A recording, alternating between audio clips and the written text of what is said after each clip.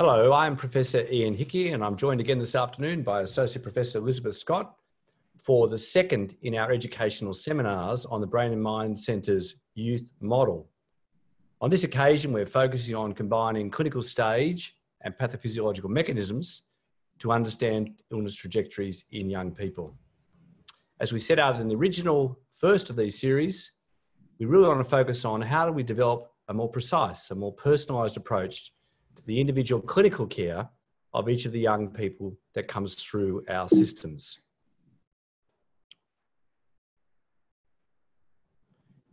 I'd like to start by, of course, recognising the traditional owners of the countries on which we meet, the Gadigal people of the Eora Nation, on which the Camperdown campus of the University of Sydney and the Brain and Mind Centre is placed.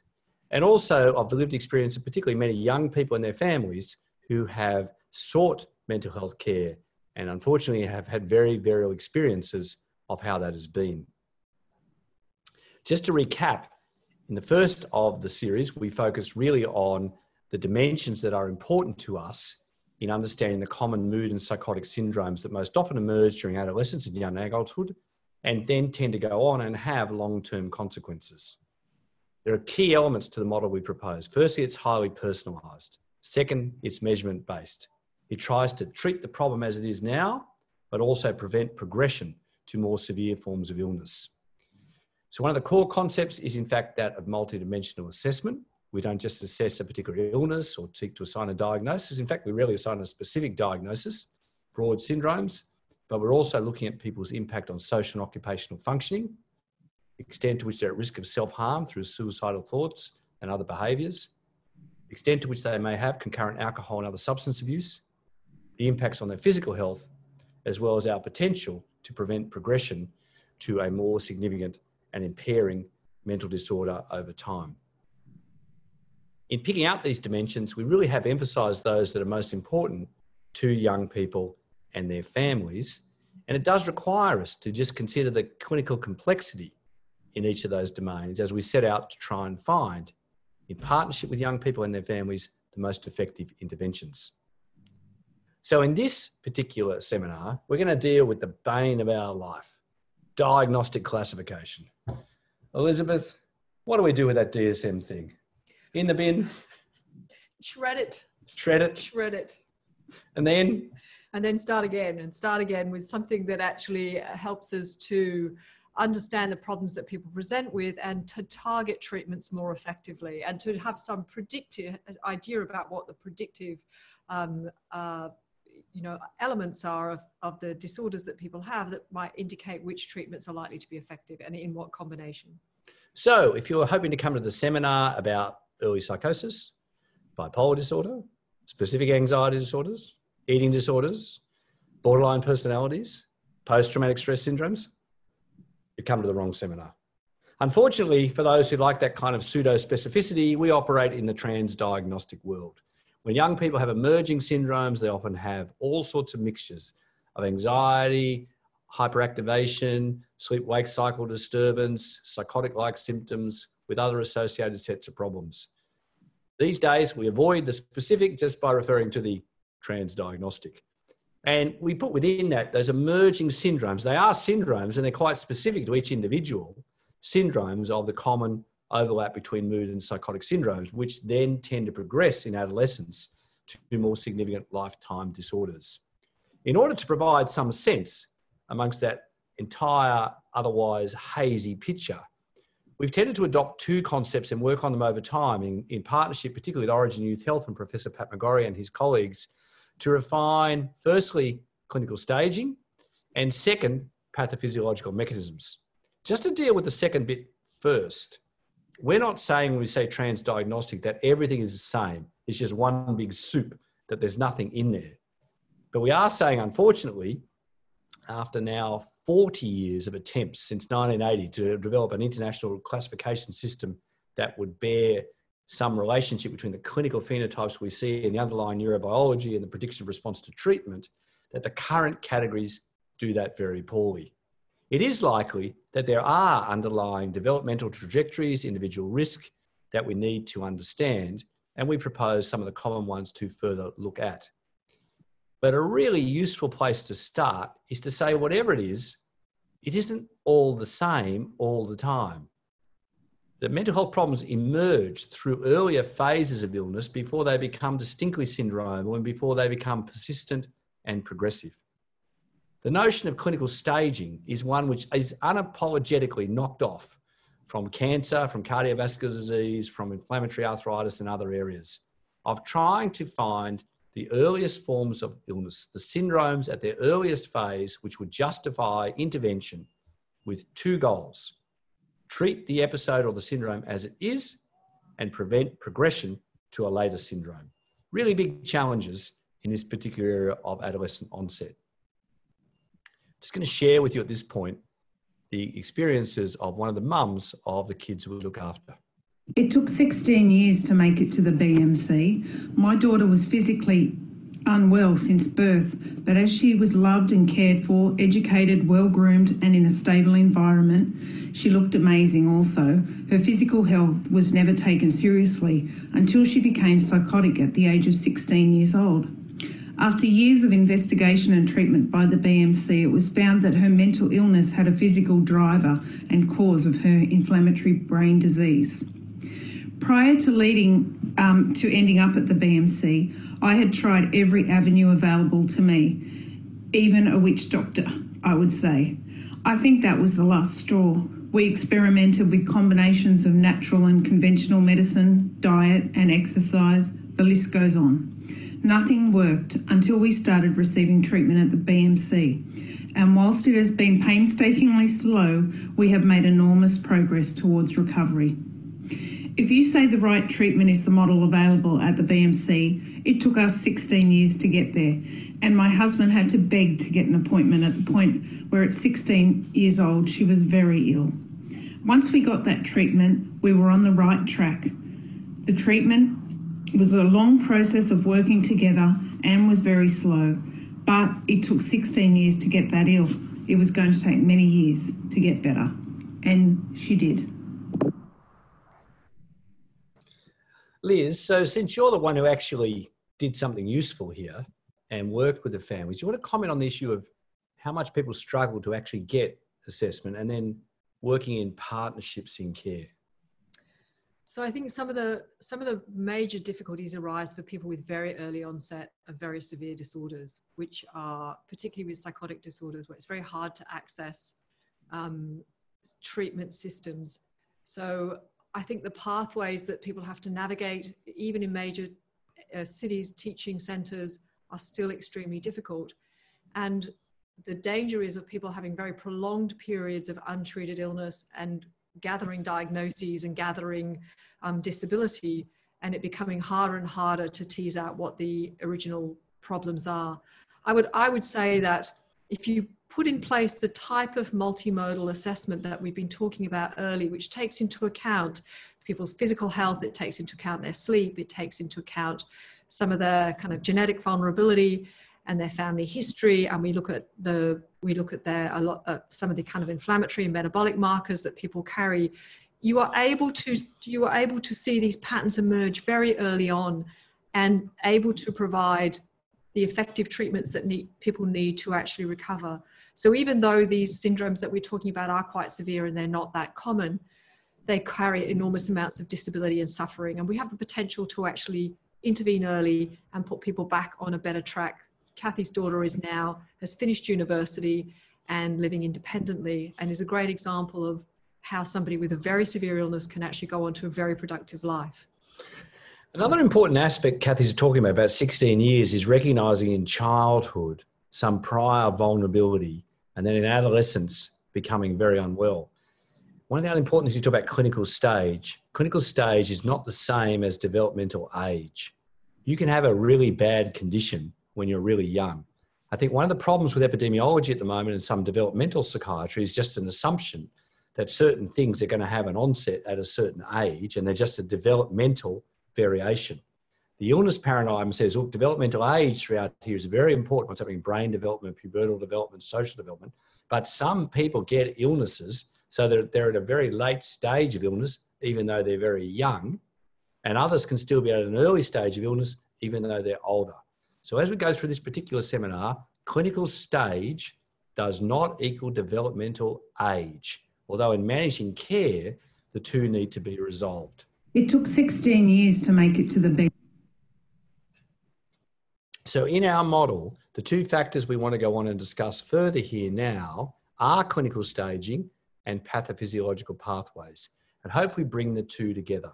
What's the driver? What's the illness mechanism? Not developmental itself, not development itself, but what is the pathophysiological driver that is making this particular young person unwell? Can we get a hold on that so we target our treatments towards it and understand its ramifications?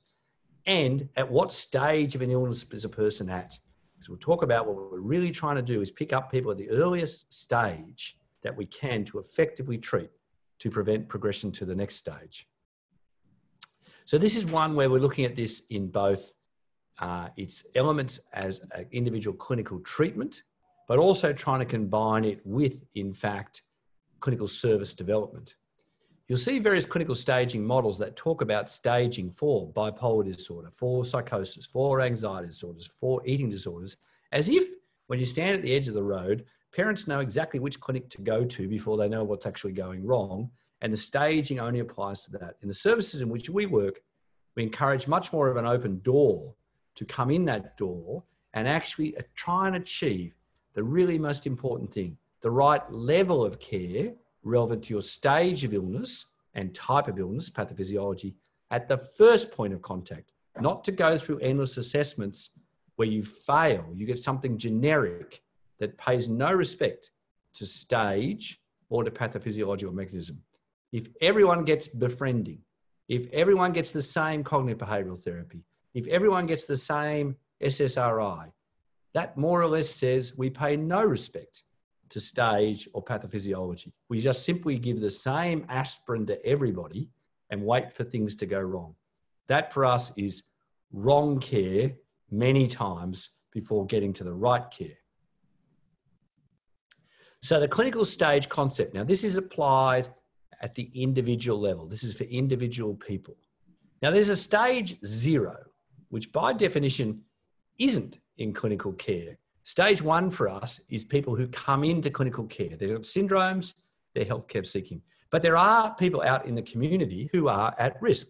Strong family history, kids who may have grown up with developmental difficulties, people who may have had low birth weights, they may have exposure to childhood infection, they may have known risk factors. So if you look at that group as a whole and you want to study them, they would be a group at higher rate of progression to actual illness. In clinical care, the earliest possible presentations, the stage 1s, which we divide into 1A and 1B, are help seeking, but they have not yet developed a full-blown or full threshold major mood or psychotic syndrome.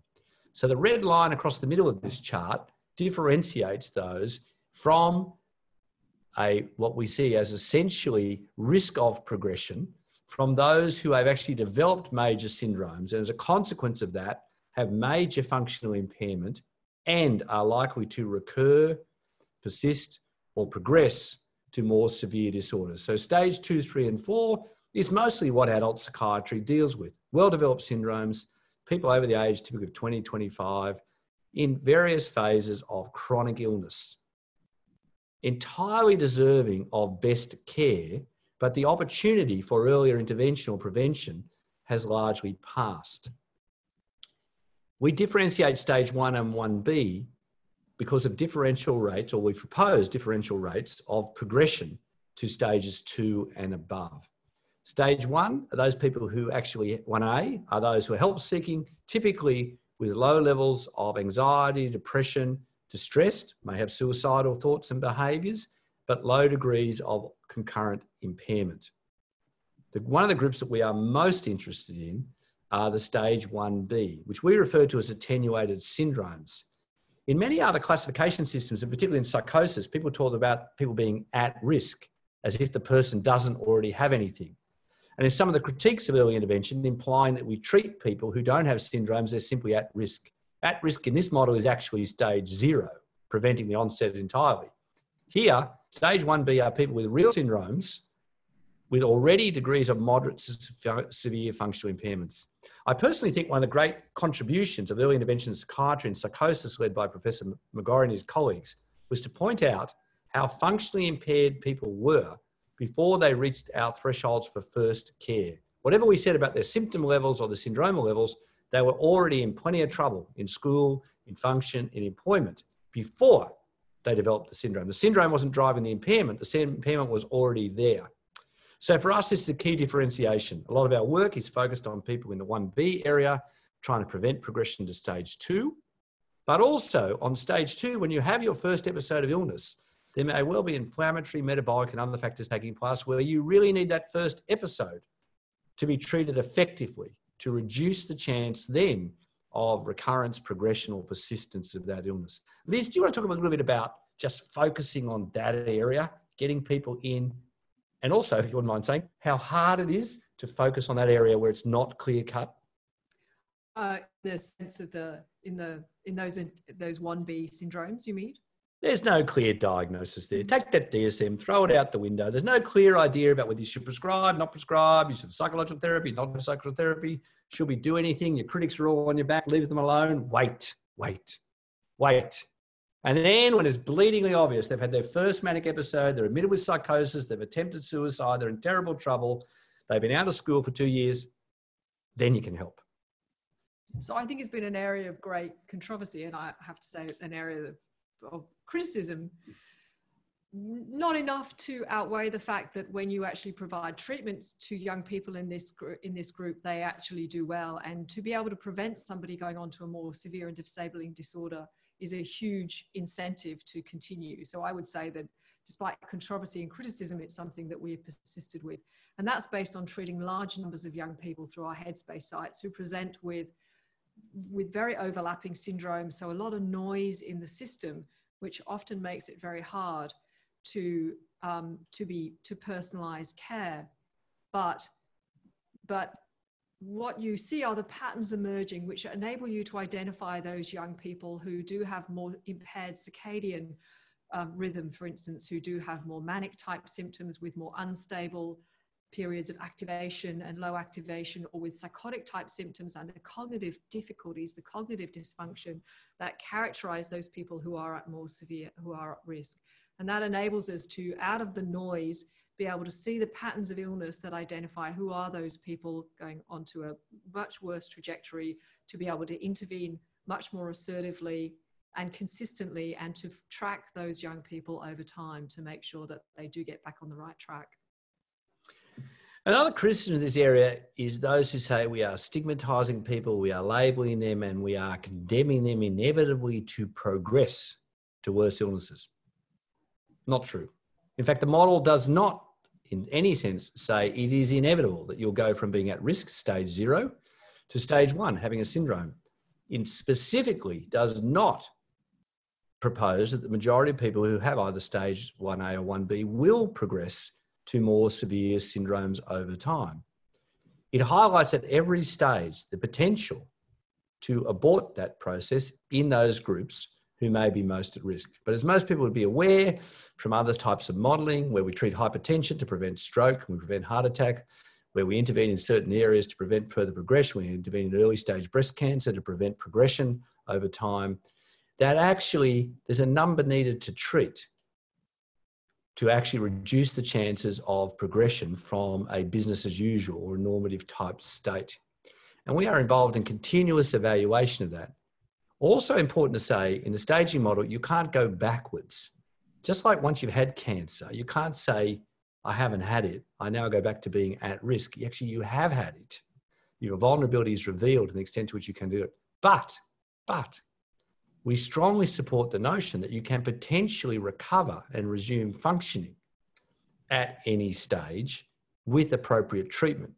But intrinsically or implicitly, the further down the stages you are, the more likely that treatment is to be intensive, to be prolonged, and probably associated with greater risk in terms of pharmacological interventions, and that the extent of full recovery, full functional recovery, may be less in those who have already undergone long periods of chronic illness and decline, and the development of comorbidity, particularly in the alcohol and drug area, and physical health domains.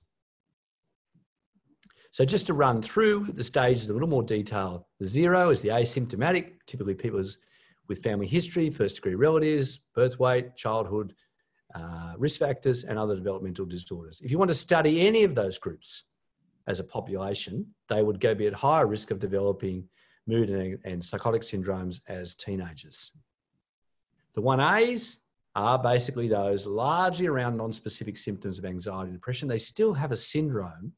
They're still presenting for care. They're not just having a bad day.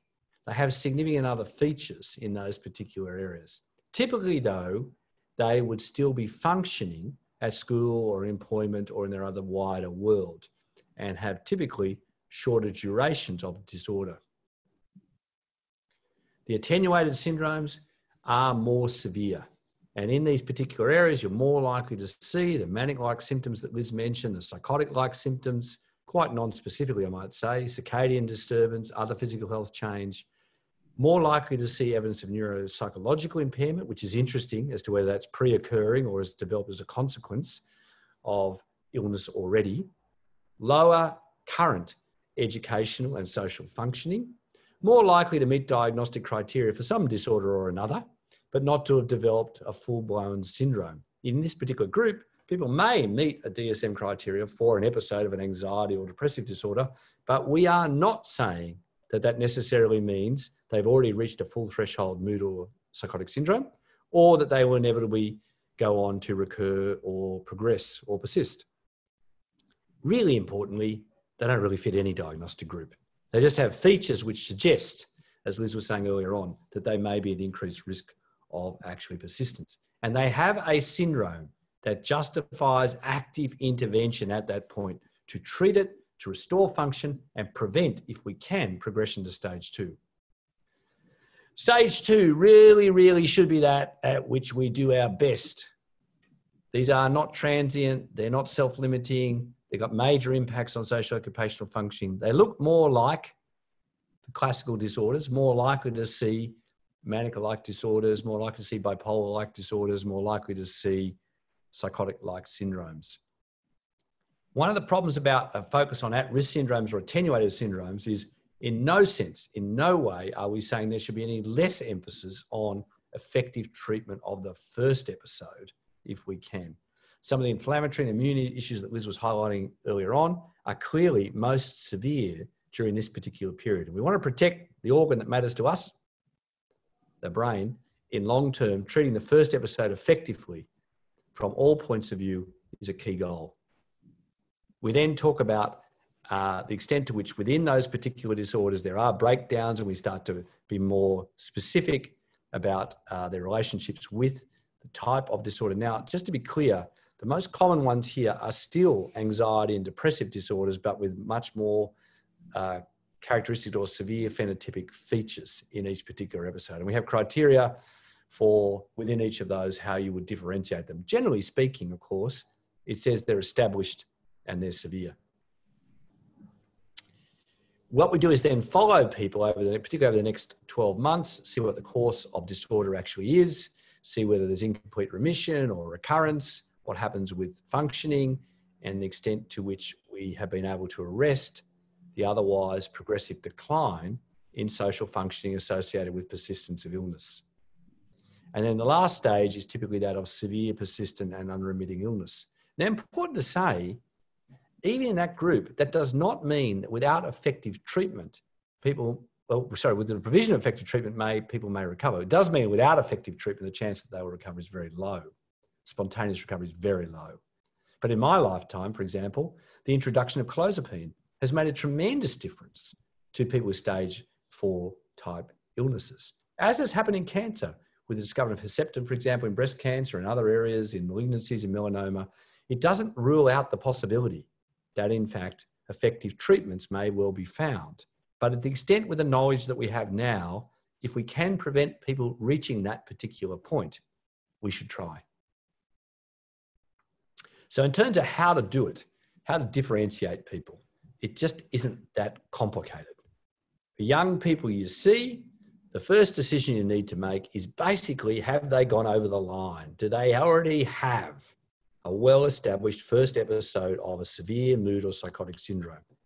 If not, you go back to the stage 1A versus 1B.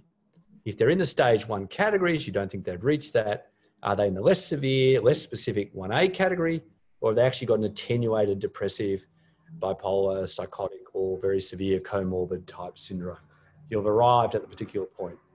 If they've already developed a severe syndrome, the next stage is simply to look at how long and how persistent, how recurrent that has been. So what can sound very complicated in real life, clinically, just isn't that complicated in terms of assigning initial stage to a person who presents. There's been a lot of discussion recently, just what's the evidence base for this stuff in mental health and how applicable are these paradigms from cancer, from cardiovascular disease, from other areas. There are some really good recent publications. I'm very proud of the work with Professor McGorry about clinical staging in psychiatry, much of it based on our own work and that in colleagues in Melbourne, as well as international colleagues about clinical staging. Another great book recently edited by Stephen Wood from Melbourne about youth mental health also takes up the issues of clinical staging in great detail. For those who want the short order but high impact, go straight to the Lancet and actually look at the global series on mental health of Vikram Patel's summary of the way forward in mental health classification and diagnosis, and you'll find the diagram very similar to ones we've got ourselves on clinical staging and its relationship with pathophysiological mechanisms.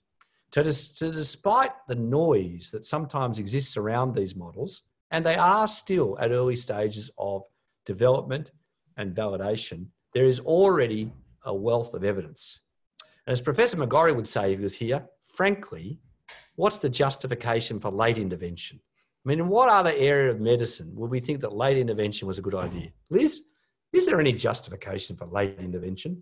I think there is no justification, certainly from the point of view of the young people and their families who are desperate for care, most of it by the time they get into any service.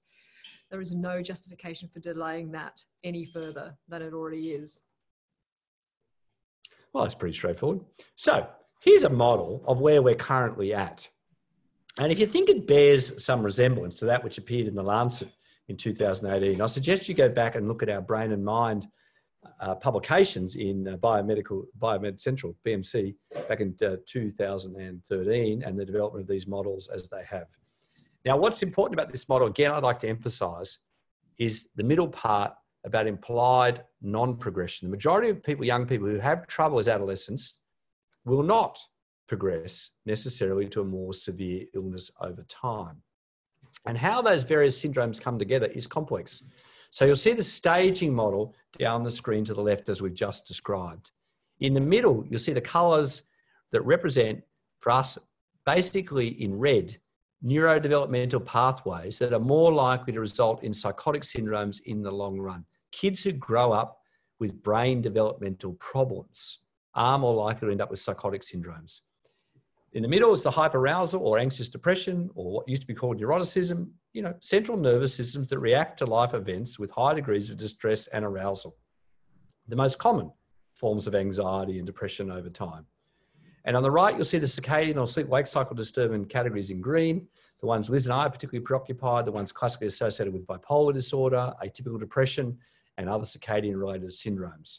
Now, early on, the mess of colours in the middle indicate we don't think these are mutually exclusive. The waste of time of many psychiatrists re-diagnosing someone as having a psychotic syndrome or having a depressive syndrome, or if they've got a depressive syndrome, saying, no, they've got an anxiety disorder, or they've got a bipolar disorder, or a bipolar 2 disorder, or a borderline personality. How many professors of psychiatry waste their time re-diagnosing your patients?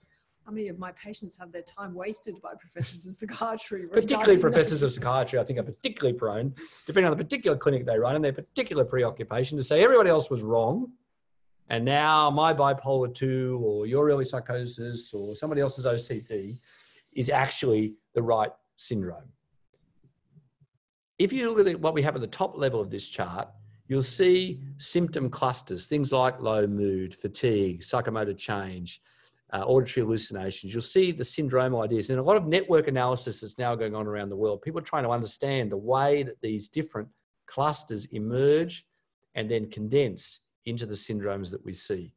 As you move below the line, As you move below the line, you see the development of more classical type syndromes and things that we would start to see as more obvious psychotic episodes, or we see as more obvious manic episodes or classic disorders. So that what we classically end up in a DSM-y type world is in the stage 3 and 4. We're talking about mood syndromes, anxiety syndromes, bipolar disorder, etc.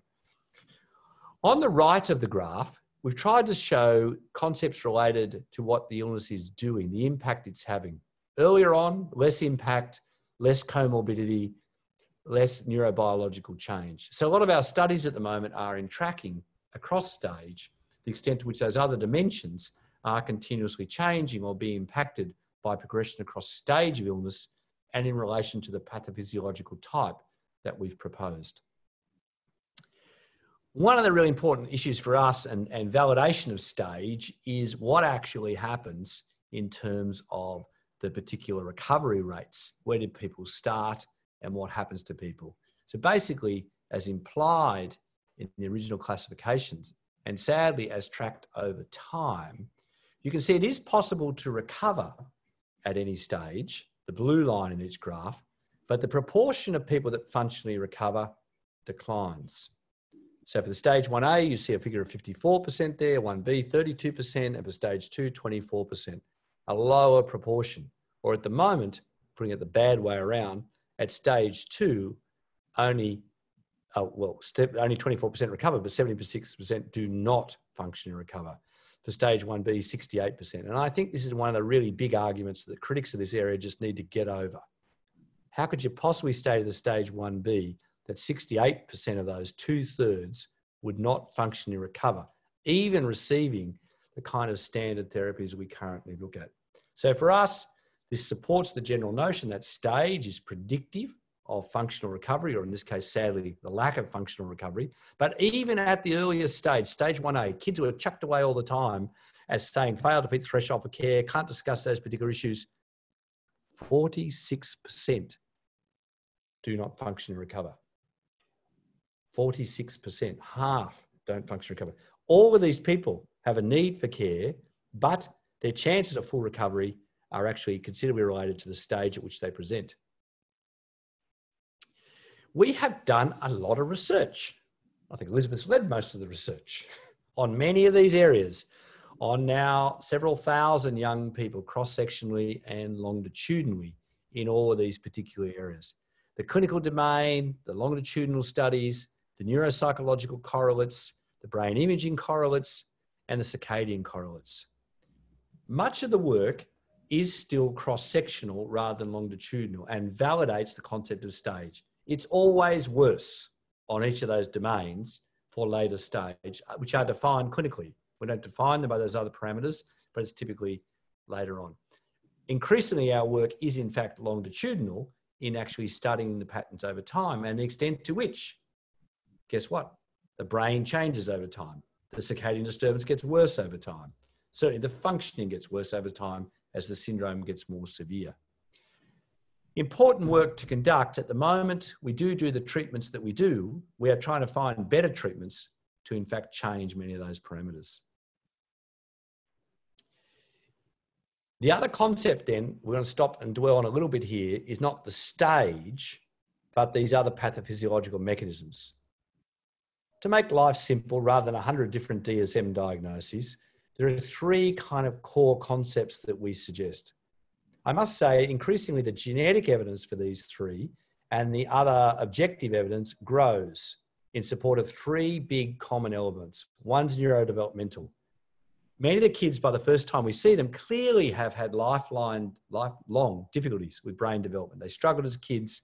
They had neurodevelopmental problems. They had childhood syndromes that were suggested either in the ADHD spectrum or the autism spectrum or the learning difficulties, and are more likely to have cognitive features even when they present with psychosis or mood or other sets of particular symptoms. So there, what we see is the neurodevelopmental group. Parents know, compared with their siblings, they're often had much greater problems as kids. And then the challenges of adolescence and the further developmental issues are associated with their particular mood and psychotic phenomena. The middle group, which is actually the most common, is that of anxious arousal. What used to be called neuroticism, what's called sensitivity, that which is associated with cognitions, with worry, obsessionality, a lot of thinking on the inside. Liz, your favourite group?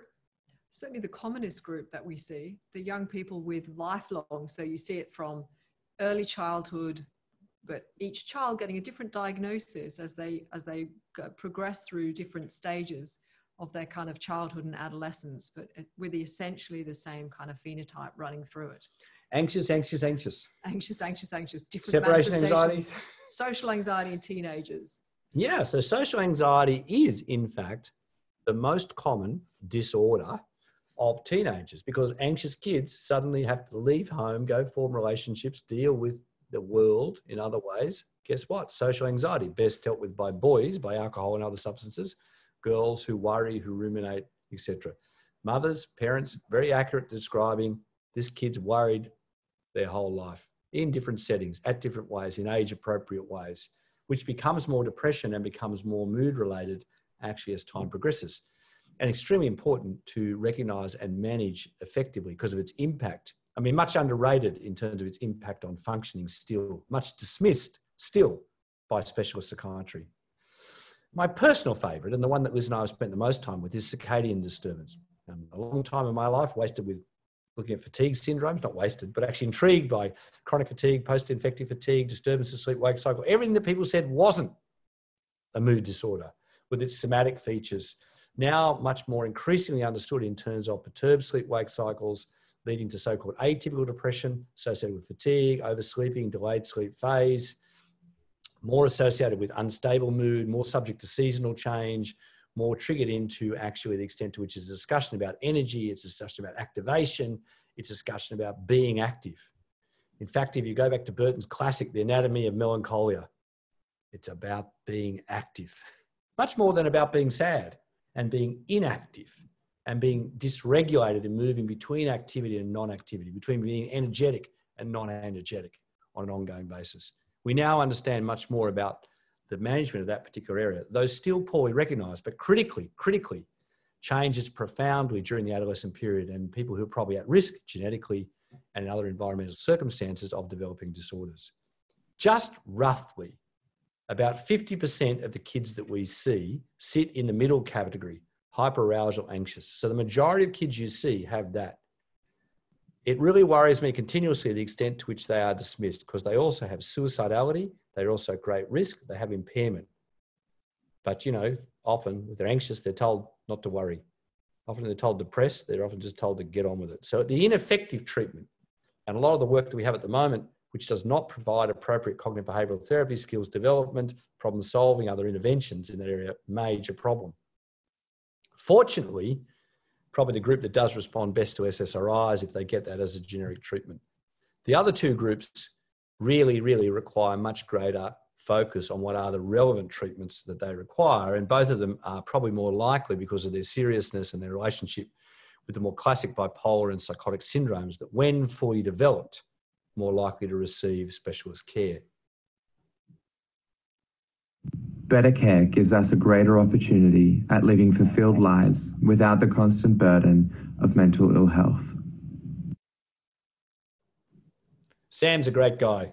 Previous National Mental Health Commissioner, still out there trying to argue for young people, grew up in the country, didn't get good care. And the point that also Kathy McCabe made earlier, it often takes young people and their families a tremendous amount of time to get anywhere into a system where people are sort of prepared to have the kind of discussions that we are having.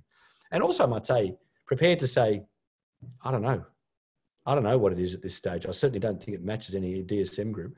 Liz, what do you do with the explaining, I can't tell you what the diagnosis is, we're just going to have to work it out?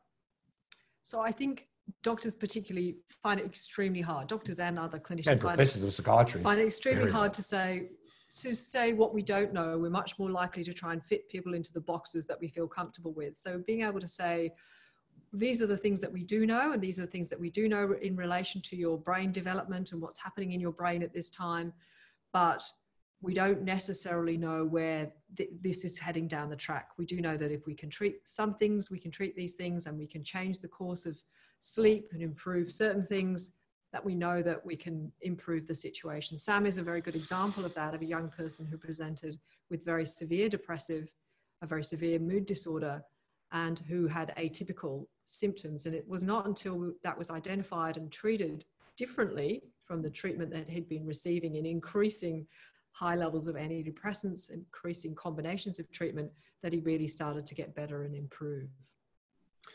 So one of the other key issues here, and several conferences and meetings I've been at, people go, you got to give it a name, Ian. You can't say these are at-risk mental states, attenuated syndrome, stage this, stage that. People want a thing. I often wonder who wants the thing. I think that the clinician wants to feel powerful and others want to know it's a thing. These are diagnoses. We are saying people have syndromes, but we're often saying you've got the syndrome that you've got. And we're going to stick with you focusing on that, which is the focus of treatment, as Liz just highlighted, whether it's the circadian features, the atypical features, the psychotic syndrome, and we will work with you to find the treatment that's relevant to your syndrome. So one of the issues we have to be careful about here is actually don't falling into the trap of saying what you haven't got, but actually what you have got, although it doesn't fit the books we've got, you've got it, and we're working with you to try and change your life course. So in this rather complicated kind of diagram, I just want to point out that the pathophysiological mechanisms that we've been talking about often have different manifestations at different ages. Some kids might even be worrying in the womb. Certainly their mummies, there might be the genetic contribution to their particular issues. Liz was just saying, once anxious, always anxious. Separation anxiety as a kid, social anxiety as a teenager, panic agoraphobia as an adult. Classic trajectory of the same central nervous system mechanism across different life phases. For the circadian bipolar one, which is all about rhythms and about regularity of body systems, lots of feeding difficulties, sleep-wake cycle differences, attentional difficulties for kids, often as children, but puberty comes along, more likely to be associated with fatigue, sleep-wake cycle disturbance, depression, and an unstable mood, periods of activation, hyperactivation. For the developmental, lots of developmental contact issues, learning difficulties, other perceptual difficulties, translating into more psychotic phenomena as kids move through. So the top part is all about the trajectories of age-dependent phenotypes. Same vulnerability, playing out as different phenotypes at different ages across that pathway. And of course, there are risk factors to all of these particular issues operating. Environmental influences that are operating in different ways. Hard to become alcohol and substance dependent until you've been exposed to alcohol and substance dependent.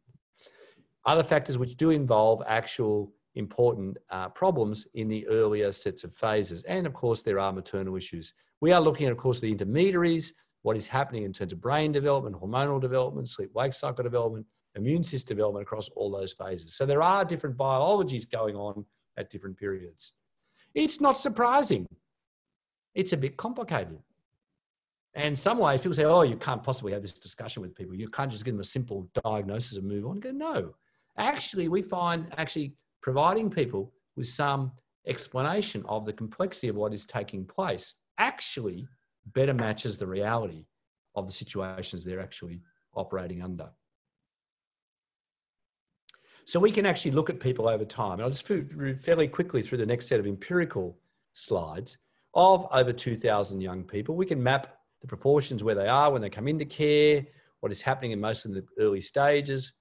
Mostly we do see people in our early onset headspace type services who are at 1A or 1B, where they go over time, the extent to which they stay in the same categories over time, and the transitions. Very importantly, in the work that we've been looking at, is the extent to which the attenuated syndrome group, approximately 15% of those people do progress over time from the 1B category to 2.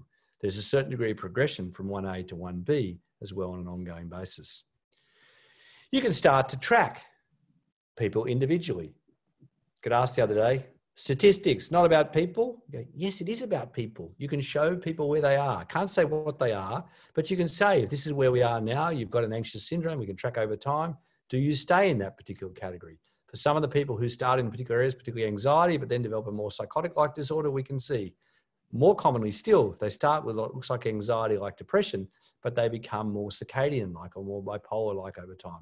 You can actually track with people the type and the stage over time.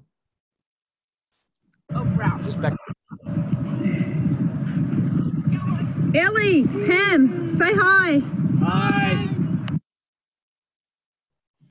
Kathy and her family were very keen to show, what for 16 years had been very difficult, well treated, well managed, not by me, by her, and a team of people, and a focus on the individual and the complexity of that actually leads to what we're really looking for, functional lives. The Brain and Mind Youth Centre has been the best treatment and care I could have asked for my family. Best treatment and care first time can save precious time in a young person's life so they can get back on track and either fully recover or learn to manage a chronic health condition. The specialised physical and mental health investigations need to be done at this crucial time to identify what complex things are going on so they can be treated appropriately and customised for each young person. The model used to treat my daughters allowed them to continue to function in society and deal with chronic illnesses. The continuity of care is vital in keeping the families engaged in their care and treatment and having a successful, functional outcome. Having so many false starts to good, effective care is damaging and increases the trauma faced by so many young Australians and their families who don't have access to this kind of care. It should be available to all Australians. It works. Well, that's a pretty ringing endorsement, but it does matter. I mean, the great thing I think about sticking with people in this area, and as Kathy's just pointed out, Liz, how long have you been working with that family? I have been working with them for now about a decade, I think, about a decade. And it sounds like, you know, we are this fantastic treatment centre. And I have to say, what we provided is multimodal assessment and care and multidisciplinary care, something that actually should be achievable, not just in centres like ours, which started out being very well resourced. I don't know that we've continued to be well resourced, but should be available everywhere. But also it's highly personalised, or to use what the cancer doctors prefer, it's precision. It says you are an individual. So while diagnoses describe what people might share in common, or systems try to take the aggregate knowledge, the application of it is quite individual. So in particular families, in this situation, certain psychotic syndromes associated with certain immunological phenomena is at the heart of the particular problem. That actually this willingness to look at stage and mechanism and then say, it's okay to say, I don't know now, but we're going to do the assessments, not just the clinical assessments and the engagement. And I must say, not just get lost in the narrative, but we're going to do the brain imaging. We're going to do the other immune investigations. We're going to look at your physical health, where they can consider what we don't know in these particular issues. And we're going to take the journey of actually trying to find out what is right with you into the future. And learn from the process. And learn. And stick with it long enough to know you're wrong. Quite often, I must say, I turn out to be wrong quite frequently. You think it is something, you think it's some early stage, you think because there's a family history of something, you think because it's got certain features that that's the way it's going to go. It turns out, didn't. So some of the most common, for example, arguments I'm lost in all the time is it's borderline, it's trauma, it's bipolar, it's psychosis. And I go, you know what? I'm not sure what it is.